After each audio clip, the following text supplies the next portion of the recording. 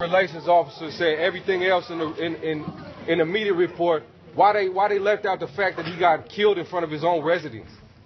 You guys didn't get that? You guys didn't know that you guys killed him in front of his own residence?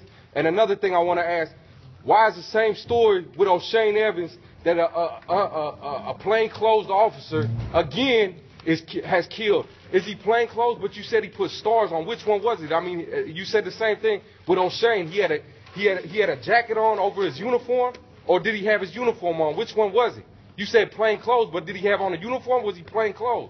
He was in plain clothes. He had a star around his neck. What kind of star was he wearing? You said stars on his shoulders. I thought you said stars on his shoulders. Was it around his neck or on his shoulders? No, I said it was around his neck. You need to take a class on how to lie better, because my 4-year-old lie better than you.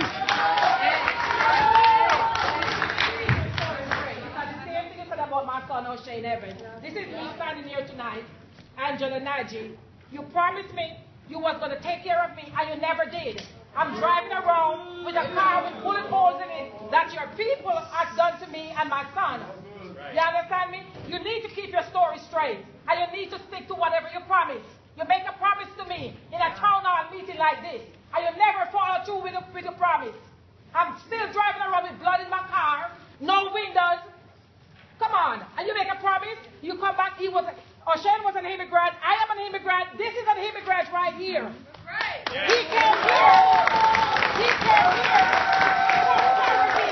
he takes his people back home, living in a shack. I'm coming from a shack, I know what it is like to be poor. We all coming from a poor country, third world country, and they just kill him like that in front of his house. Say he had a knife. And he was trying to steal somebody's bike. And the young man was trying to get his phone. His telephone he was trying to get. And then your officer is going to tell his friend, go back in the house, you never see anything. Yep. What kind of story is that? You try to intimidate people because they don't have their paperwork? Your officers try to intimidate this other man and tell him, go back in your house.